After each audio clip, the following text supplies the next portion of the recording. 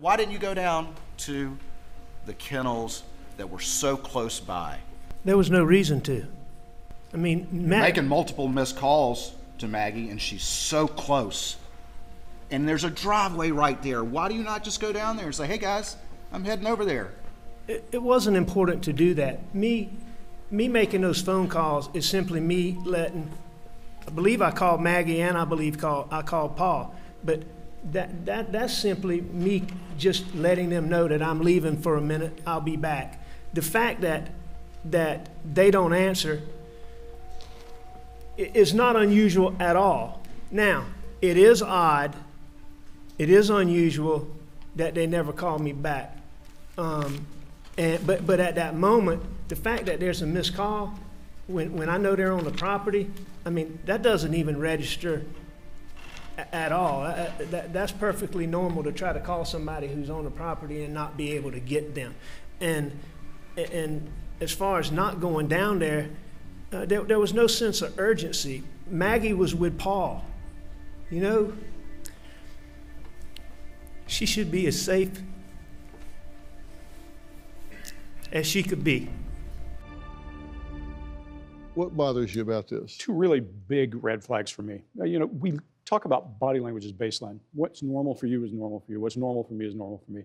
There's a spot where he says it was not abnormal for them to not answer, it was abnormal for them not to call. And there's a quick fluctuation right through his brow.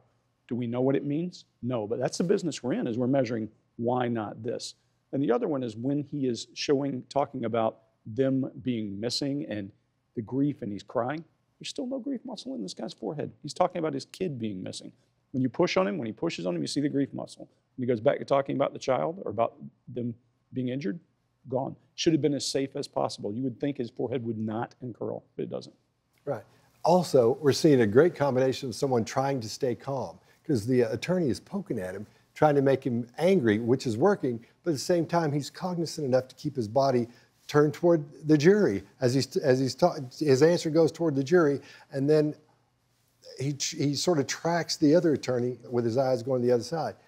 But the most fascinating thing is to see these things raise up in him and him trying to control him as he gets really still, and then that first hand comes out. And we know these are illustrators. That's how your brain emphasizes specific words or phrases, like I did just then, specific words or phrases. And so we see those go away, and then the other one comes back up and he starts trying there. As he tries to control this, we're seeing those things butt together. And that's the odd behavior. That's what gives you the weird feeling that you get when you watch him. You go, something's not right here. Can I ask so he's painting by the numbers. Yeah. Exactly. Well, and did you notice how small he was? Did you notice him getting smaller? Shrinking? We call that turtling for a reason. He's turning into a smaller target, trying to dry up and disappear. And this is an unconscious thing when people are under attack. And eventually, at one point on the stand, he exposes the top of his head. That's submission all day, every day. What do you think about that? I thought this is very powerful testimony, because you realize that this place where this happened, Roselle, it's isolated. It's this big hunting lodge, and Maggie wasn't living there, and Paul wasn't living there.